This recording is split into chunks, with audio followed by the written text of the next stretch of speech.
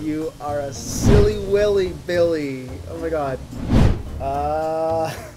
You are so funny. What are you doing? I've been talking to someone on Tinder, Mom. Recently, I found myself using Tinder. Aha! I've received a Tinder match! Ha ha ha! Another Tinder match! Ow! I think I've met the love of my life. Bowman, how do you know this is a real person?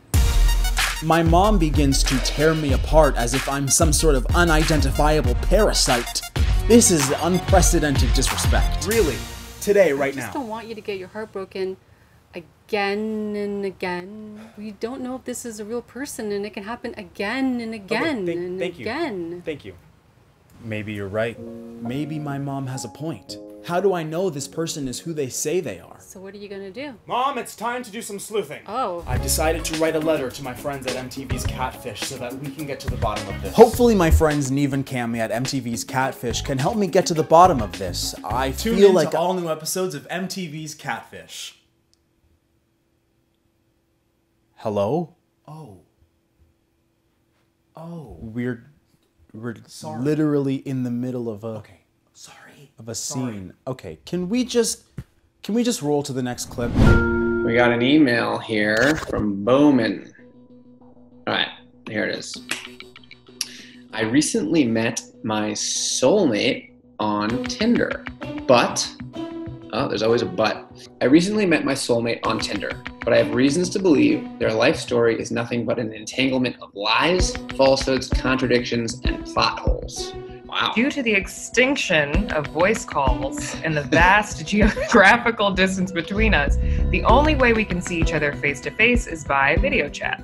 However, my alleged soulmate failed to show up to our first scheduled call, embarrassing me in front of the wedding planner I had invited as a romantic surprise. I have cut off all contact until the completion of your investigation. With a broken heart, but the warmest regards, Bowman.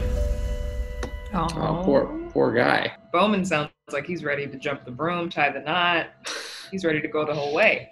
Yeah, we should help him out. Hi, guys. Hey, Bowman! what's up, man? Hi. How's it going? How are you doing? You know what? It's going as well as it can be. Yeah, we read your email. You mentioned that you met this guy on Tinder, right? Yes. And so, is their profile verified? What do you mean verified? So if you go to their Tinder profile and you look at it, is there a blue check mark on their profile? Yeah. There is. Yeah, Well, I thought that was an emoji. No, that's it. That's it then. I mean, you're good. You're in the clear. If it's got the blue check mark, then those are verified photos. Oh. This is not what I was expecting from my first appearance on MTV's Catfish. I mean, where's the drama? Where's the... Tune in to all new... Not now. Not Okay, well right then now. somebody's supposed to tell me when I'm supposed I'll tell to you go when, on. okay? This is... Oh my gosh!